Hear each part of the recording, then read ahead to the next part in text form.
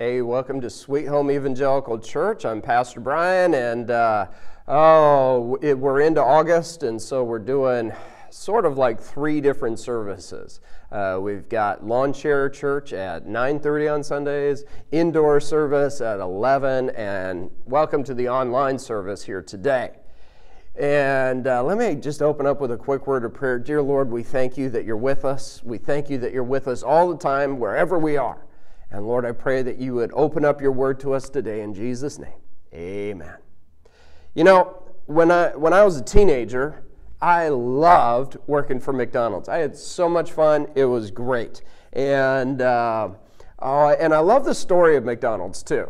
There were 2 brothers, Dick and Maurice McDonald. I know, imagine that. And they were actually from New Hampshire, but they moved to California to try to find fame and fortune.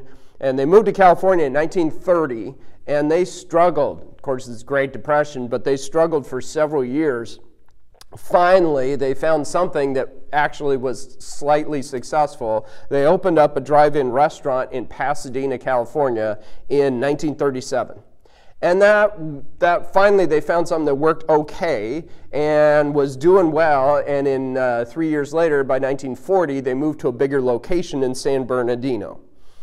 Over the years, they changed a bit with the times, and they built their business around speed, getting food to the customer quickly. We call it fast food today, right? And then Ray Kroc showed up in 1955. Ray saw Dick and Maurice's operation, and he was impressed. However, Ray Kroc had the vision. He could envision this thing going nationwide. And he just had this big dream, big vision that Dick and Maurice didn't really have. And Ray joined them. He talked himself into being part of the company. And in the first 6 years, from 1955 to 61, McDonald's exploded. And 6 years later, there were 500 McDonald's restaurants. And that year, Ray Kroc bought out the McDonald brothers for $2.7 million, which is a lot of money.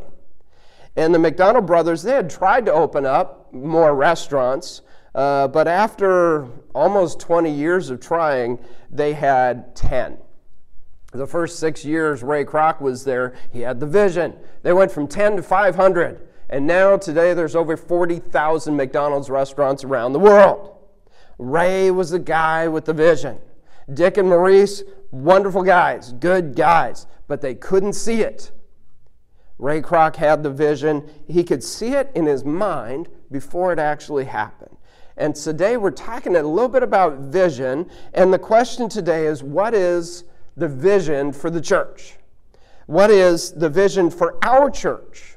And more importantly, what is Jesus' vision for the church, for our church?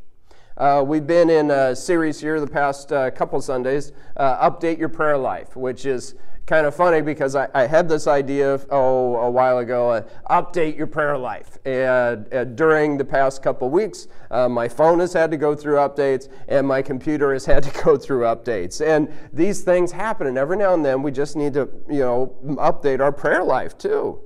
And we bounced around a bit, but mostly, especially 2 weeks ago, we were looking at the Last Supper with Jesus teaching his disciples there towards the end of the Gospel of John. And Jesus has this longer teaching, and at the end of that teaching at the Last Supper, we see a prayer. Jesus prays, and we see Jesus' prayer and vision for the church. It's not our vision that we want. We want Jesus' vision for the church. And what is it that makes a group of followers of Christ be the kind of people that Jesus prayed for? What is it that makes them the people that God calls them to be? And that's tough to figure out sometimes.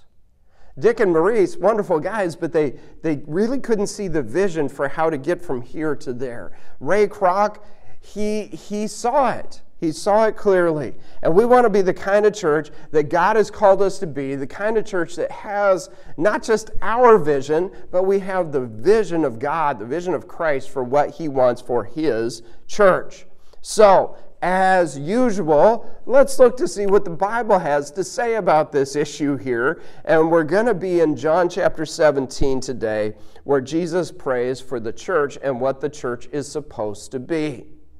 The last 2 Sundays, the messages were a bit more topical, but today we're digging into chapter 17. So get your Bible, look up John chapter 17, that's where we're going to be.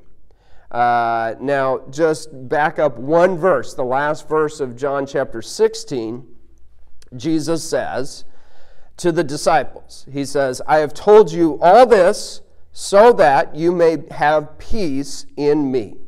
Here on this earth you will have trials and sorrows, right? But take heart, because I have overcome the world. When Jesus comes into chapter 17, coming in prayer, He's not coming in a prayer of desperation. He is coming into prayer in confidence. He is coming into prayer acknowledging that He is an overcomer. And He is also coming expressing His confidence in the Father. In John chapter 17, we've got several verses where Jesus makes requests of the Father for the church. Jesus is constantly in prayer, going to God the Father, and asking something special for us. And Jesus expresses confidence for you and me. Look at verse 20. He says, I'm praying not only for these disciples, but also for all who will believe in me through their message. That's us. Verse 21, he says, so that the world may believe that you have sent me. There's a confidence that Jesus has. This confidence that Jesus came and He's giving that confidence to us. And He's confident that we will carry out His mission and His message. He prays that the Father would help us. 2,000 years ago, Jesus prayed for the church. Jesus prayed, and because He's God, He had the vision, okay? He didn't just pray for a few guys in Jerusalem. He prayed for the church, all churches that exist even today. Jesus prayed for the church all those years ago. Earlier in the Gospel of Matthew, Jesus says, I will build my church and the gates of hell will not prevail. Now, Jesus has a two-part purpose of His prayer here in John 17. We're going to focus on the second purpose of His prayer. But the first purpose of His prayer is incredibly interesting, and we'll just touch on that briefly. But Jesus is giving a report back to God the Father on everything He's done. He's kind of summarizing, here's everything that He was sent to do here on earth. Here's what He did. It's kind of like the end of the month report, end of the year report people do at work or stuff. Some people, they do this with their family in like a Christmas letter that they send out to all their family and friends. Here's everything that we did this past year. And Jesus is giving that report of, okay, now you wanted me to do this, and here's everything that I've done. He's giving this report to God the Father in prayer. In verse 4, Jesus says, I brought glory to you here on earth by completing the work you gave me to do. Verse 6, I have revealed you to the ones you gave me from the world. Verse 8, I passed on to them the message you gave me. Verse 12, I protected them by the power of the name you gave me. Verse 14, I have given them your word. Verse 18, just as you sent me into the world, I am sending them into the world. Verse 22, I have given them the glory you gave me. And verse 26, I have revealed you to them, and I will continue to do so. Okay, so 8 times in this prayer, Jesus reports back to God the Father, and He says, I did this. You sent me to do this, and I did it. And I checked it off the to-do list here. And which is amazing. It just kind of gives us this picture of what was important for Jesus' mission here on earth. But the second purpose of the prayer, what we're going to focus on today, is Jesus asks that the work he started will be continued through the church. Jesus prayed for you and I in that prayer. He asked that the work that he began to do and went to the cross and died for, that this work would continue on down through the centuries and would be actively happening even in the here and now. Okay, so what does Jesus pray for? Finally, we're going to read the scripture, John 17, verse 13. Jesus said, "Now I am coming to you. I told them many things while I was with them in this world, so they would be filled with my joy. I have given them your word, and the world hates them because they do not belong to the world, just as I do not belong to the world. I'm not asking you to take them out of the world, but that you would keep them safe from the evil one. They do not belong to this world any more than I do. Make them holy by your truth. Teach them your word, which is truth.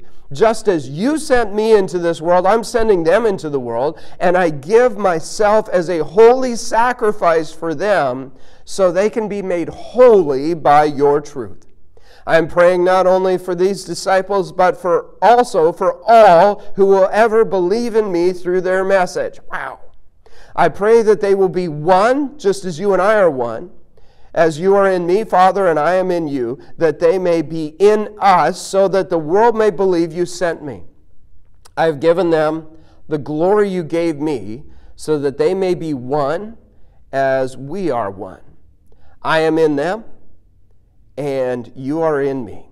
May they experience such perfect unity that the world will know that you sent me and that you love them as much as you love me."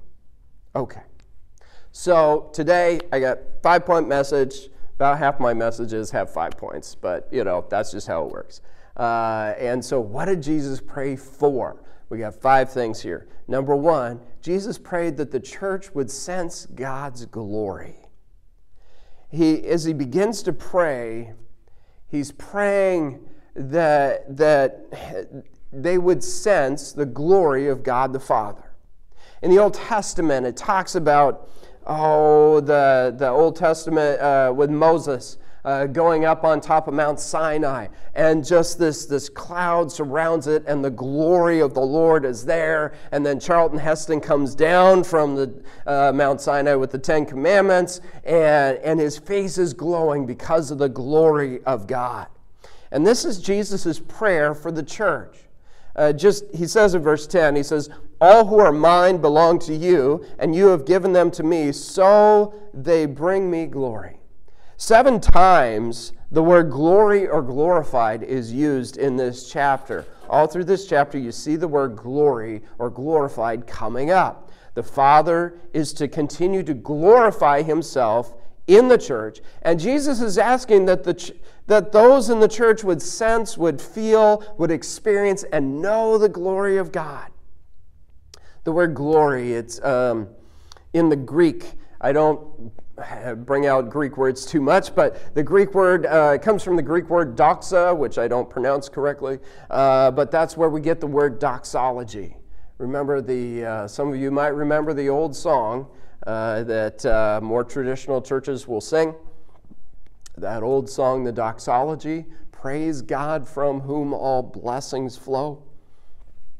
And that word glory, it means this visible manifestation of the power and glory and radiance of God. In essence, Jesus was praying that God the Father people would sense the glory and the presence and the power and the radiance of God's glory. That the people in years to come will continue to experience God's presence. This is a prayer I pray every Sunday morning, that when people show up, they would be able to experience God's presence and God's glory. That's what Jesus prayed for us, that we would experience God's glory. In the Old Testament, we see this in Jerusalem. King Solomon, he builds the temple and they dedicate the temple. And it talks about the glory of God coming down upon the temple. in Luke chapter 2, when we talk about this at Christmas time. And there were in the same country shepherds abiding in the field, keeping watch over their flocks by night. And lo, the angel of the Lord appeared unto them, and the what? The glory of the Lord shone round about them. That's not just coming to a building and having a pleasant experience and the preacher telling a couple jokes and being able to see your friends and stuff. It is, that's good and all, but Jesus' prayer is that we would be able to experience the presence of God. How tragic it is to come to church and miss the presence of God. You aren't coming to church just to hear from some good-looking pastor, right? The whole point of coming is to experience the glory of God. And you're only going to find that if you're looking for it. But this is our prayer on Sundays, and this was Jesus' prayer for the church. He is praying for the church that when you come to the church, when you are the church, that you would experience the glory of God. Number 2, he prays that the church would follow the Word of God. We see this in several verses here in this chapter. He says in verse 8, I have passed on to them, the disciples, the message you, God, gave me. They accepted it and know that I came from you, and they believe you sent me. Okay. You see that? Jesus passed on God's message to his followers, to the disciples there, and they accepted it. Jesus is praying that we would also follow God's word, and I tell you, it's a whole lot easier because it's all written down in this book here that we call the Bible, right there. When the disciples accepted God's message, it gave them meaning in life. They understood that Jesus truly came from heaven, from God the Father. It gave them motivation in life. Oh, this is my purpose here. And they believed that the Father sent Jesus, and it gave them a mission in life. We need to share this. When you really get into God's Word, you're going to find your meaning in life. You're going to understand who God is, who Jesus is, what my state is, and why I need Jesus. And you'll understand who God is and who I am in Christ. We're going to be motivated to grow in our relationship with God. And we're going to find the mission of the church, which is to share this message with the world, this message that is literally called good news with a world that desperately needs Jesus. I've got a nice 4-point message here that I'm going to throw in free, no additional charge here. But Jesus prays that we would follow God's word, and he tells us what God's word does for us. God's word separates us from the world. It's what makes us different. At the same time, it gives us strength to endure living here. And God's word also saves and sanctifies us. He says in verse 14, I have given them your word, and the world hates them because they do not belong to the world, just as I do not belong to the world. God's word separates us from the world. We're supposed to be different than the rest of the world. We have a different value system, and we are not to be like the rest of the world. When we follow God's word, Jesus is praying that we would be strengthened, that we would be able to endure. He says in verse 15, I'm not asking that you take them out of this world, but that you would keep them safe in this world from the evil one. Jesus' prayer and plan for us is not to hide from the world, but that we would have the strength to live in this world. And he also prays that we would be sanctified, that we would be saved, that we would be sanctified, that we would be made holy, that we would be separate to do, set apart to do God's will. He says in verse 17, and again verse 19, prays that we would be made holy by the word, by the truth of the word of God. Verse 20, he prays that the sharing of the word of God would save people, which includes us today. Verse 20, I'm praying not only for these disciples, but also for all who will ever believe in me through their message. It is the word of God that separates us from the world. It strengthens us. in the message we find in God's Word. It saves us, and you will not find this message anywhere else. There are flashes of spiritual truth in a lot of places, but the only place where you will find it is the authority is God's Word. And Jesus prayed that we would be devoted to following God's Word here on earth. This is why I'm so big on we need to be reading our Bible, because we're following God's Word. Number 3, Jesus prays that the church would be united in love. He says in verse 21, I pray that they would be one just as you and I are one. Whew, that's tough. That's tough. Have you ever had people upset at you and you wonder why? I have. Have you ever said things that you didn't mean to? You just weren't thinking. You said it and you just didn't think, oh, I didn't even think that would offend someone. I guess I did. We are imperfect beings, and we struggle to get along.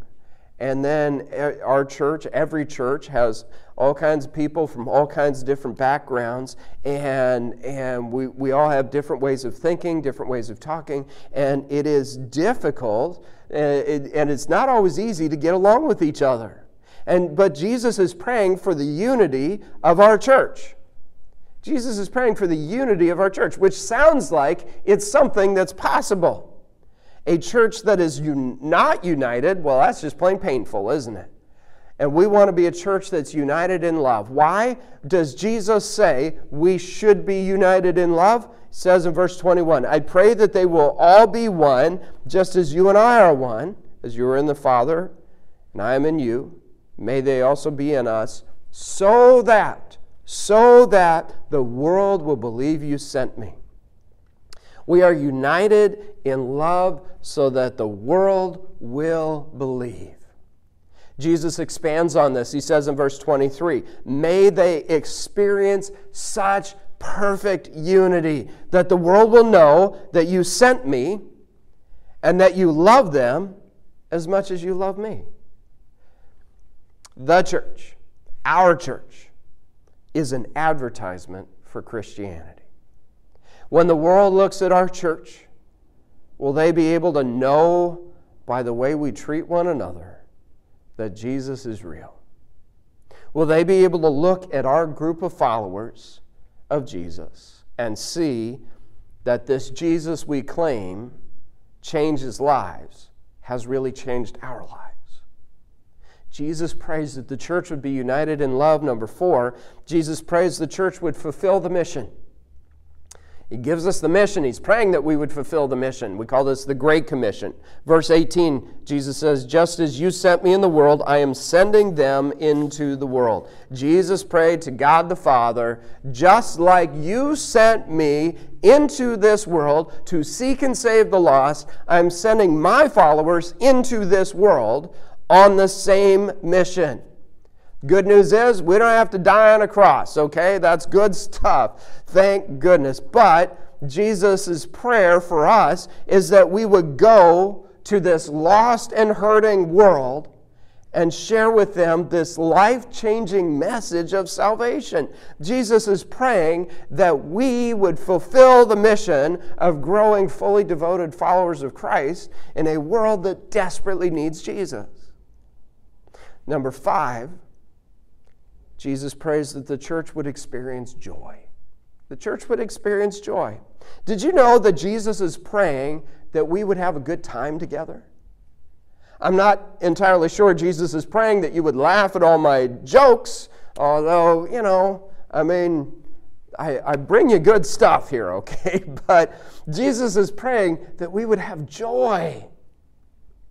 Bob and I, we've talked a couple times about how we need to get a neon sign that says happy hour and turn that on Sunday mornings. However, Nancy and my wife, they think that's a bad idea. They think it might send a wrong message. And they're probably right. But Jesus says in verse 13, he says, to God, I'm coming to you. I told them many things while I was with them in this world, so they would be filled with my joy. Let me ask you a question. What gives a church the joy of God? It's not just laughing at the preacher's jokes. It is when we sense the presence of God, when we follow the Word of God, when we are united in the love of God, and when we go forth on the mission of God, then as a body of believers, we begin to experience the joy of God. This is how Jesus is praying for us, praying for you. Jesus prayed for you. And it says in the Scriptures that Jesus sits at the right hand of God the Father, interceding for us. And He continues to pray for you, to pray for us as a church, to pray for the church around the world. That should encourage us in our prayers. Let me pray for you. Lord God, we thank you that you sent Jesus to leave this holy heaven to come to this unholy earth in order to seek and save sinners like me. Lord, we thank you for the work you've done in us. We thank you that you prayed for us and continue to pray for us. Lord, help us to be the church you've called us to be, that we could be committed to following your word, that we could experience your glory, that we could share your love with one another, that we would share your message with this world that needs it, and that we would experience your joy. Lord God, we pray that your will would be done this day and this week in our lives and in our church. We pray in Jesus' name. Amen. Hey, Lord bless you, my friends. Thanks for joining me.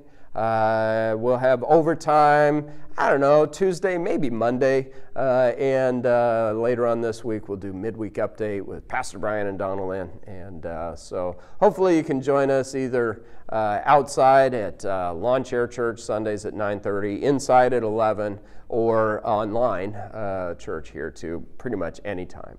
Hey, we'll see you later. Lord bless you. Bye-bye.